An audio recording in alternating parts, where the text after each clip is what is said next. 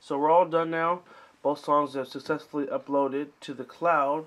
So now what I'm going to do is I'm going to minimize the Amazon MP3 uploader. And you'll know you're on there because it'll say it in the upper right corner. Let's just go ahead and minimize this. And we're going to go back to the internet.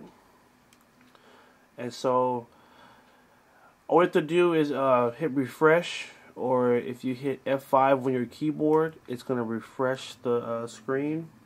And then you're going to see our new songs will be added to the list, and there they are. Now we have Have You Ever, Brandy, and I Got a Feeling, which is the Black Eyed Peas song. So now we can see that they're in the cloud, and we're going to go ahead and switch to the Kindle now so we can see how to get the Kindle to refresh so we can see those songs on there. So now we're at the Kindle here. Let's go ahead and open this up.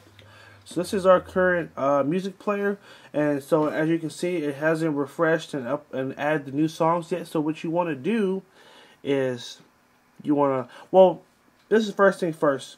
At the top here, you're going to see cloud and you're going to see device. Make sure you're on cloud, because on the device there's different songs. Okay, remember the cloud is the music that's being accessed from Amazon server. So that fast it updated.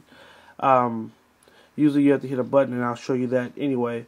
But device is music that is saved actually on the Kindle, and the cloud is basically accessing Amazon's site through Wi-Fi. So just make sure you know that difference, because some of you might be on one and wonder why you don't see it.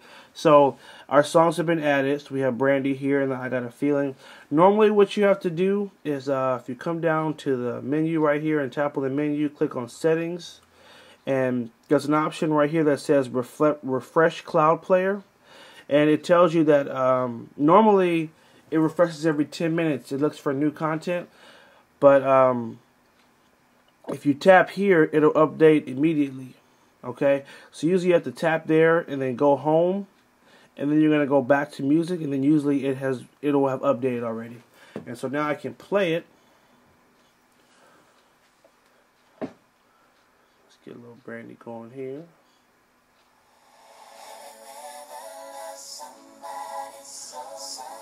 And so right now it's playing it right through the cloud.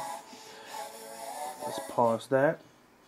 Now, the last thing I want to show you, so just, clap, clap, clap, we successfully moved music to the cloud, and now we see it on our Kindle.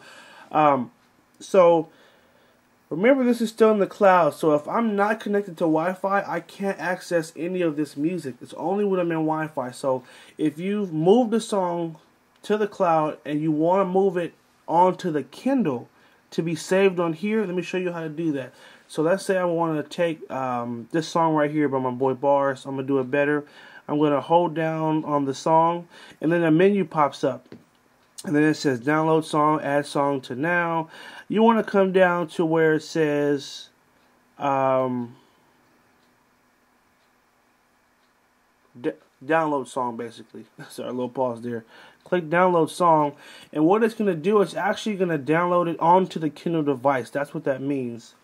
So click up in notifications. You can see that it's downloading the song right now, and it should be done in a few seconds, and then wham, the song will actually be saved on the Kindle. So as soon as you're not in Wi-Fi anymore, clear that, close that, now the song is on my device. So this was upload music from your computer to the Amazon cloud, and how you save it onto the Kindle. So hope that was helpful, and have a good one.